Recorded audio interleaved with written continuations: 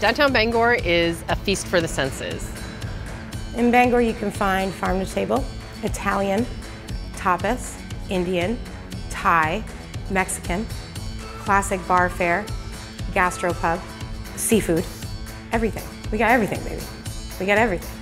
On any given night, you can hear sounds of the concert coming up the river. You can walk through any of the outdoor seating areas and people will be eating, enjoying themselves, laughing, having a great time. You can easily spend a day in downtown Bangor visiting our museums.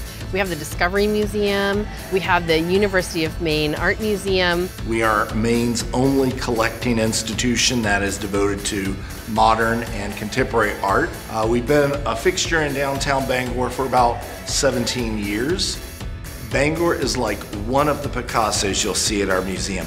You have to come and see it and experience it. We have access to amazing stage theater like the Penobscot Theater. Penobscot Theater Company is the northeasternmost professional regional theater in the country. We are entering our 46th season.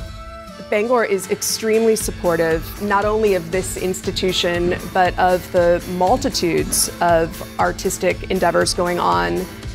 The Rock and Art Shop is a must-do. There are a lot of things you're going to find at the Rock and Art Shop that you might not find.